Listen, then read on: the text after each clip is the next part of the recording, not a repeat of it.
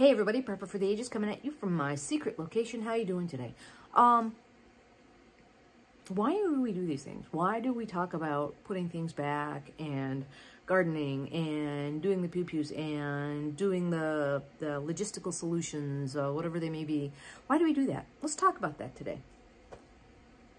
Okay, why do we do that? Well, we do that to secure our living situation. Okay, well, we do that to secure our food situation. Okay, that's also a good thing.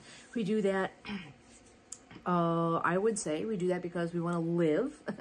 We want to not die of disease or lead poisoning, or we don't want to die. We don't want to be suffering. We want to actually have a quality of life, whether it's the same quality of life or something nearby. Some people say, well, the fantasy is that nobody else puts anything back, and nobody else, and so I will be the king of the hill. Okay, where's your community? If you don't have your community, it's awfully hard to bring people in and establish yourself as the big kahuna. so yeah, it's, what do? We're doing all these things, but the objective is to survive. So if you plan to stay in your house and stay bugged in or whatnot, and something happens, you're going to have to make the decision to go.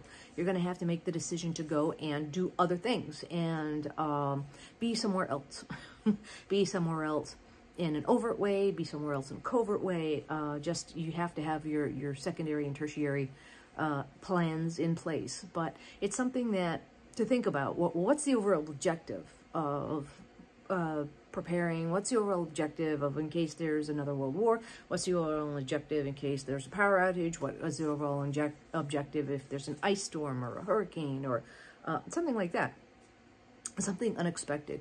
And I know we have our little pie charts in our heads. Okay, pie chart is my way of saying, okay, what are the odds of something happening? And there's this other, there's a, you know, the known quantity, and then you have another slice of the pie chart in my head. It's a pie chart of the unknown. Now, like, you know there's an unknown there.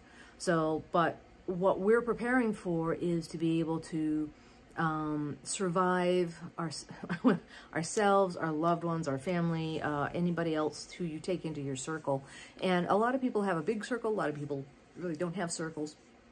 But yeah, our objective is to survive. And that's it. Survive and not be in pain or not suffer or whatnot. So it's something that is interesting to think about. Okay, well, what's your definition of preparing? What's your definition of survival? Yeah, I'm going to be out in the woods. I'm going to, like, in my, there could be 2, 3, 5 feet of snow outside. And I really don't want to be outside for an extended long period of time trying to survive in that situation. I know I can. I know I have the equipment for it. Do I want to? No, I think if you want to do that, go ahead and do that in your spare time. But in reality, eventually you want to come in and take a shower. Am I wrong? Am I wrong? So, okay, so if you like this video, yeah, I understand. It's something, but it's something in your head. Let's look at the vision, look at the big picture.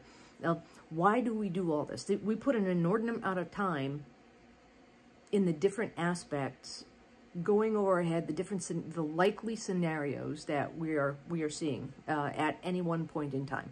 So yes, time is a factor, time in both preparing and what's going on in the world, what's going on locally, nationally, internationally, and then we prepare for that. But the objective overall is to survive and have a life and still be here at the other end of hopefully live for a good long life, very well, comfortably and safely. But anyways, well, what do you think?